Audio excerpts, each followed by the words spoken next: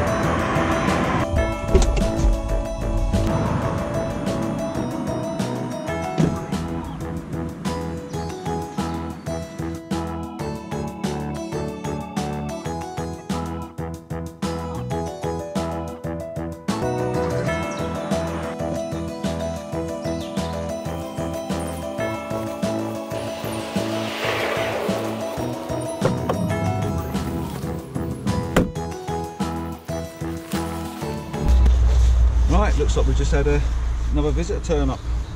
So let's say hello. Take you down to meet our illustrious leader. Morning boys! Hi. All right. This is Joseph and this is Tim, as you should already know by now.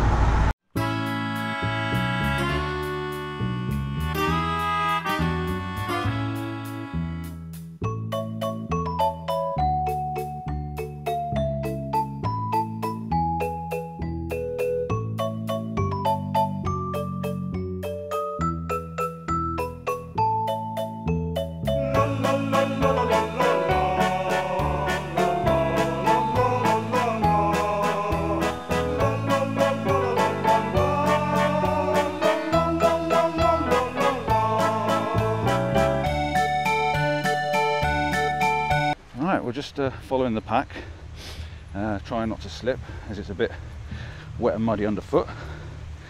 We just come across a river. We've got Graham and his mate behind. The rest of the pack are up in front, as you can see up here. And all this nice fancy flyer tipping, which is really great. Why don't you take your litter home with you? Got my wellies on. Met a few people that I follow. Graham, PDphotography, obviously Tim, Day and Joseph Sager, and like I said, Graham Cave is behind me. There's a couple of other faces as well that I've not come across before. Everyone's trying not to slip down the bank. Just following the river up now at the moment, see if we can find ourselves something spectacular. So here we go, another river. I think we'll watch this one as well.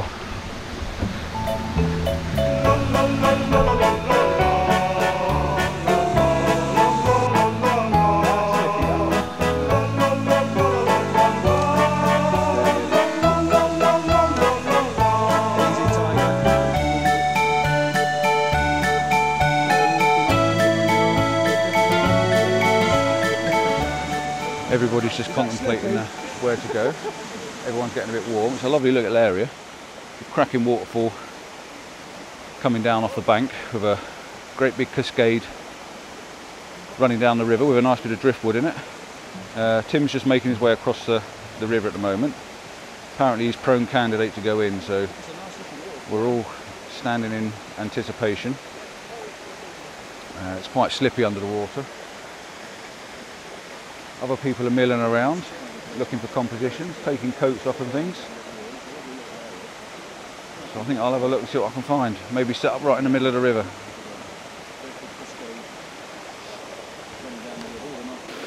Right, as you can see, I've set the camera up. I like this little composition. I was just doing a little bit of Vero and I just noticed the water dropping over the top of this rock. Where the rock's dead flat, it just seems to be running off the side. And I've got two little rocks in the foreground, which is giving you a bit of a V to lead you up to it.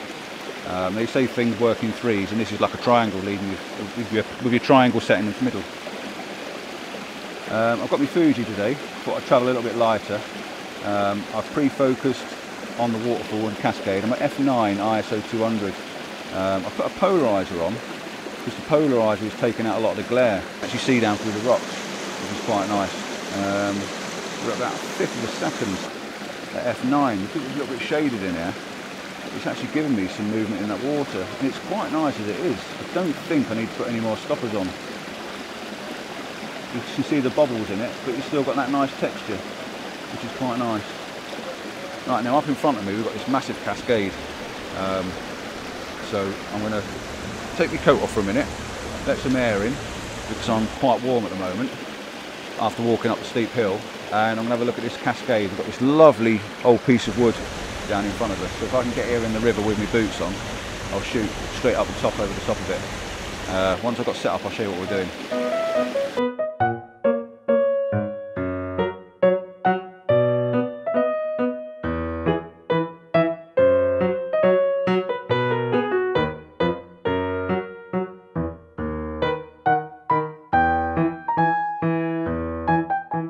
Just come across the river. It's only a small river, but it's quite slippy. No one's actually ended up in it as yet.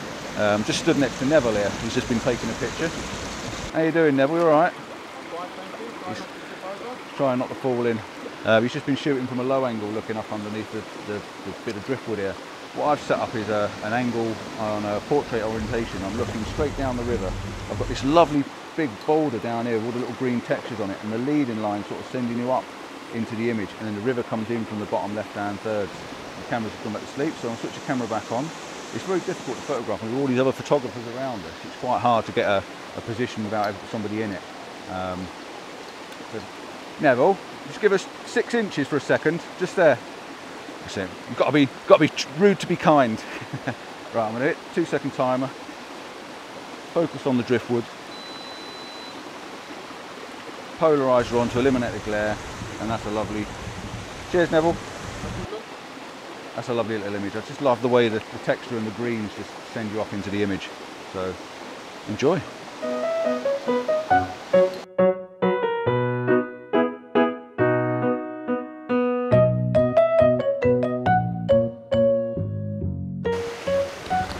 I've not got the camera with me, but I've just walked into the river and I've seen this little tiny holly leaf attached to a rock.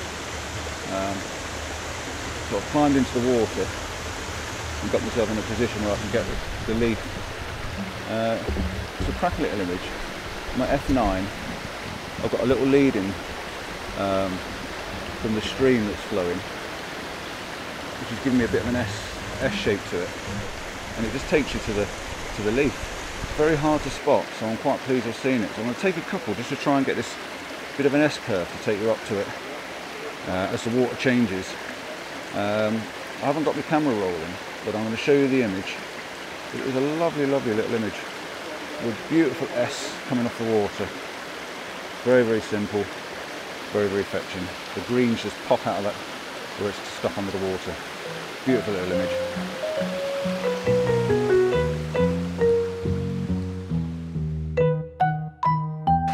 Right, I'm just back in the river again now. I've seen a composition I like, but Alan's at the moment doing one very similar to what I was thinking of. There's a nice little rock down at the bottom with a little green leaf on it at the moment, and they've coloured the light rock on top of it. It leads you to a small cascade. Cascade's not my word, it's the word that Tim would use. And now he's got me saying cascade. But there's a nice little cascade leading down, and then above the cascade there's a straight rock that's taking you up to the big falls. So when Alan's finished doing what he's doing, I'm going to push him in the water, and then I'm going to set my camera up somewhere similar to where he is now and see if we can capture that image as well. So I'll come back to you and show you how we get on. But when I came round, I noticed another rock. There's a a straight rock with a small leaf on it, and then a pale rock which seeks to set your eye off at the foreground, and then it takes you to the next level with the same again. You've got another cascade and another drop. It takes you to the next level and then into the big falls. I've got the camera set up in a portrait orientation, and I'm focusing in the centre falls at f14. Now I think I'm getting enough depth of field. I've got a polarizer on, and that's enough. I don't need any filters because the movement in the waters, you know, is enough for it to be slightly out of focus and slightly blurry and softer. And I'm going to try and avoid using the bigger stoppers today. I want a 2-second timer. Let's say f14 ISO 200, and it's about 2 seconds I think it's shooting at the moment, and it's really, I think that's my favourite shot of the day, to be honest, so far.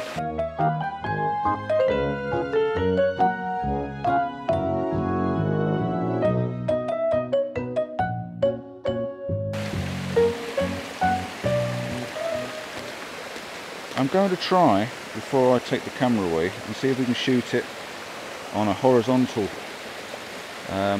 Only because I might be able to crop it to a square and get a little bit more of the falls in at the bottom. I'm going to try it anyway, because it takes you up. I've got the rock in the bottom thirds, the waterfall is in the centre, I've got a cascade coming round to the right hand side, and then on the bottom left you've got some more soft water.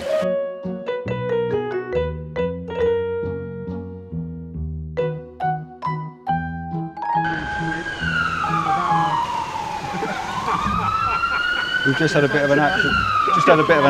And unfortunately, I never got it on camera. But I've got some decency. I'm not.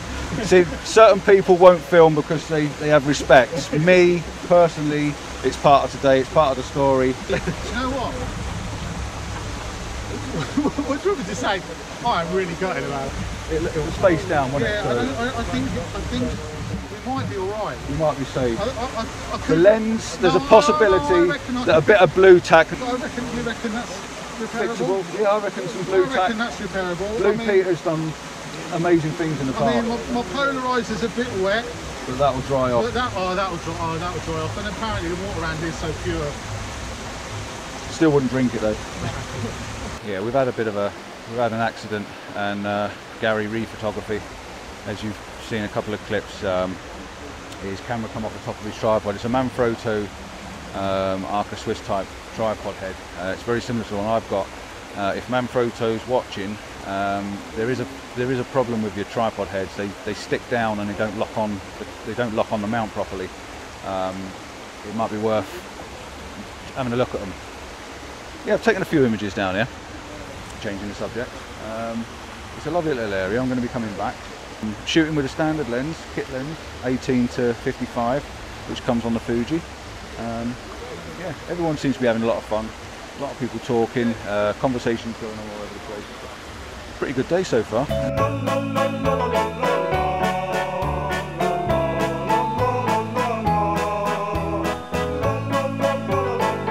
We've just come across the river. We're just making our way down the stream a little bit. Graham's made it across safely. We've got three stragglers at the top there. You probably can see in the distance that. Right, they've all run off. I think we better go and catch them up.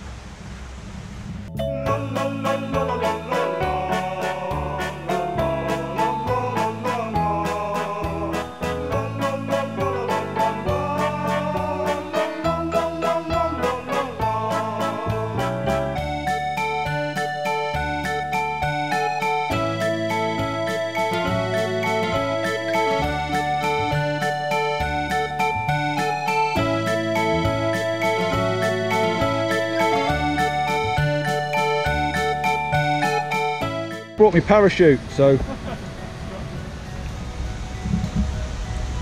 We're going to have a sweepstake on you, that's right. right, we're back with you. We've just climbed down. I came down from up there, down on these rocks which are quite slippy. The other guys are trying to come down there, which is even slippier. A bit treacherous underfoot, but I think it might be worth it now we're down here. I think there's been a nice image to be had looking up through the falls here. So I'm going to get my camera out, see if I can set it up somehow on this bit of a peninsula type of thing, and see if we can get an image going up the falls. Just climbed up on this ridge a little bit behind me. I set the camera up in a portrait orientation, and I can see the cascades coming down, the waterfalls coming down and dropping off the ridge at the bottom. I've got a polarizer on, which is taking some of the glare out of the water, which is quite nice. Again, the water's rushing at such a speed that you don't really need to slow it down too much. 2-second timer as normal, but yeah, it's well worth coming down. I think what I might do is go down a bit lower and try and shoot a horizontal shot, sort of up the water, and try and get that spread across the image.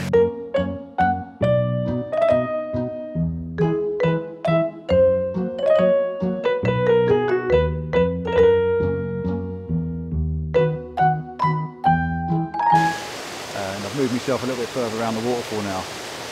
As you can see, we've got this lovely waterfall cascading down, and it's running down through this little valley there. And I like this bit of rock sticking out, but the light leading down there is beautiful. So I've set the camera up horizontal. I'm going to roll the polarizer around now just to make sure I eliminate all the glare I can. The colour tones are beautiful. The greens are really popping out against that dark background. The light keeps coming and going. We've got a nice blue cloudy sky now, which is giving us some nice dappled light through the trees when it comes down through. So f18 is giving me about 0.2 of a second, which is not bad. Let's say the leading through is beautiful. It just goes down into this chasm, and you sort of see the mystery is where where the image is actually leading to. As normal on the Fuji, I'm at ISO 200. I'm going to put it on a 2-second timer. Make sure I eliminate camera shake, and what I'm doing is I'm focusing on this big rock that's in the middle of the waterfall. That way f18 everything should be in focus. So I'm going to hit the shutter button, give it a 2-second timer, check the image, make sure we're all in, and yeah, it's got a lovely bit of texture to the water, and like I say, the mystery of where that flow goes makes you start to think and wonder what's around the corner. Quite a nice image. Have a look, tell me what you think.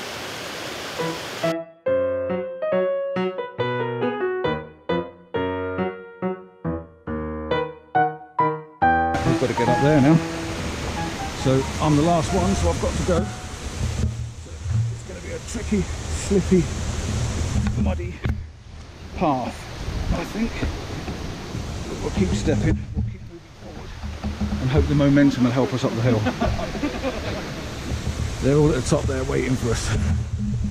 We're at the top. These little legs got us back up. Right, move on. It must be time for a cup of coffee, I reckon. So, onward.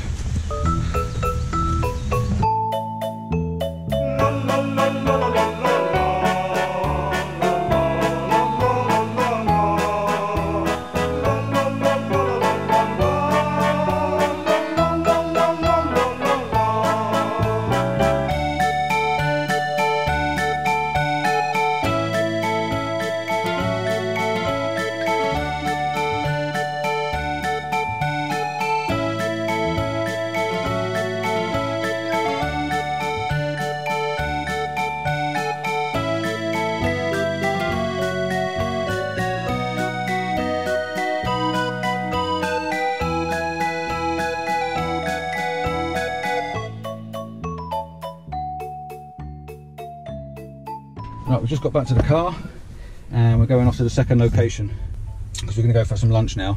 I might cut it here and we'll do part 2 next week.